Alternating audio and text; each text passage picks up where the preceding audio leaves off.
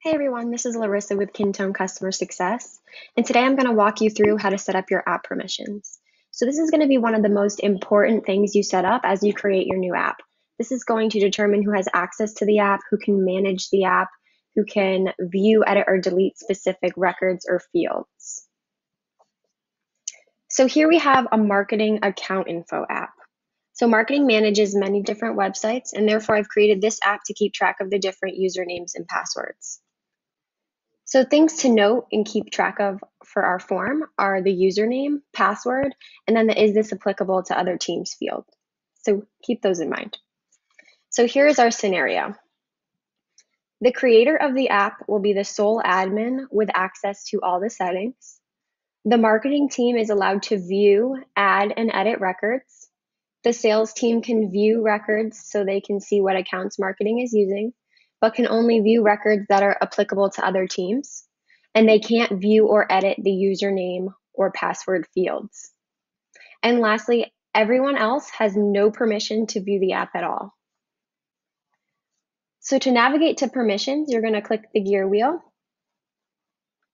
then go to the app settings tab. And then under permissions, so there are 3 levels of permissions. We have the app level, record level, and field level. First, we'll start with the app level permissions. So these permissions will allow you to set who can view records, which means access or see the app, add records, edit records, delete records, manage the app, import from a file, and export to a file. So in our example, here we will set the creator of the app is the sole admin who can manage the app. So for the app creator, we'll keep all of these boxes checked. Then we'll add in the marketing team. So for the marketing team, we want them to be able to view, add, and edit records. So view, add, and edit. So we'll take away this delete. And then lastly, we'll add in sales. So we want sales to view records only. We don't want them to edit, delete, or add records, just view.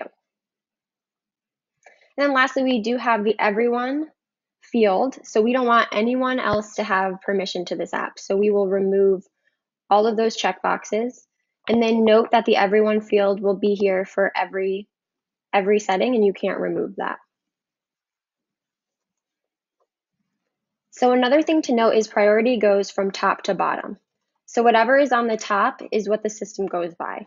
You want to keep this in mind as you create your permissions. So if you have one person in both sales and marketing, and you have the sales permission on top of marketing, then that person's permissions will be based off of sales. In this case, you'd want to move marketing above. So we'll want to rearrange by using this drag and drop feature to set permissions.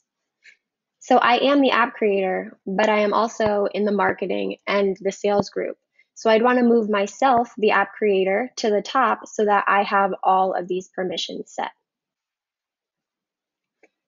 So I'd say the most important feature here is making sure no one has access to delete records except for the administrator.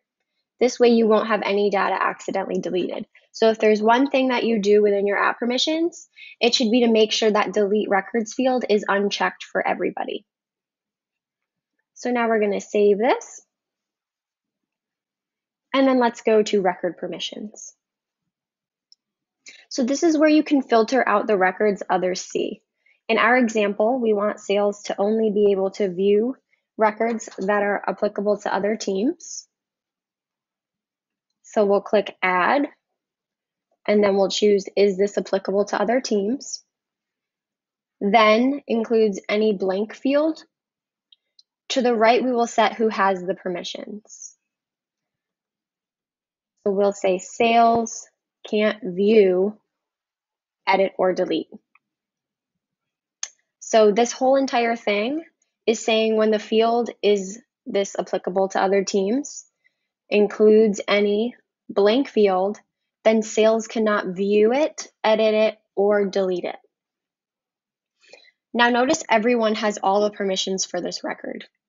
Not only is there priority for these permissions order, there's also priority for the permissions overall.